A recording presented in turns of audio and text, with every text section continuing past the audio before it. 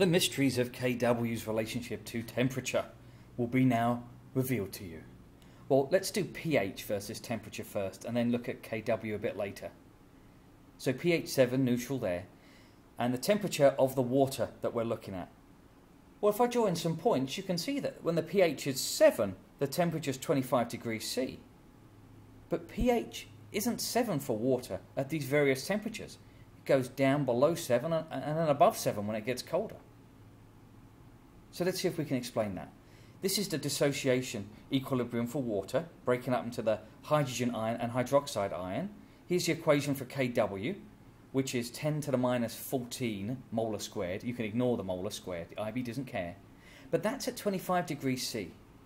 Looking at the equilibrium, you can see that that is endothermic. Bond breaking. Energy has to go in and I'm breaking bonds up. The water is broken in two.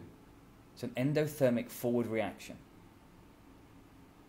And so from Le Chatelier's principle, the temperature goes up. It's going to favour the endothermic side. You heat it up, it tries to cool itself down, which means it shifts to the products. Temperature up, the hydrogen ion concentration goes up, and the pH goes down. If you cool it down, it favours the exothermic side, which is the reverse reaction, according to Le Chatelier. So the hydrogen ion concentration goes down and the pH goes up. So that explains some of that graph.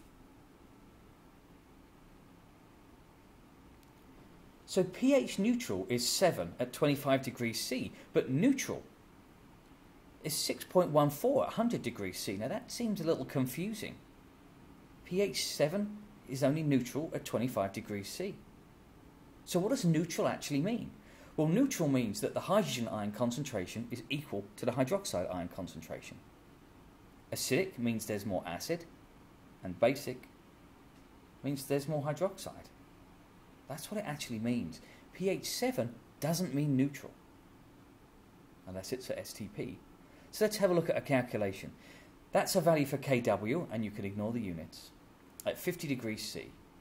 So what could you possibly be asked? Well, let's ask everything. Hydrogen ion, hydroxide ion, pH, and pOH. So just a reminder, there's the equilibrium. And from that, I get Kw, which in this case is 5.48 times 10 to the minus 14. Now, from the equilibrium, we know that these two are equal concentration from the equilibrium before. It's a 1-to-1 ratio for water. And so by square rooting that value, I can get the concentration of hydrogen ions. And that's also going to be the same for hydroxide ions. They're both the same. It's neutral. So pH is the negative log of the hydrogen ion concentration. And so that gives me 6.63. And you're thinking, oh, that adds up to 14. No. That's only at STP. Doesn't add up to 14 here. It's not STP. So I'll just do negative log of the hydroxide. That's the same number. No problem.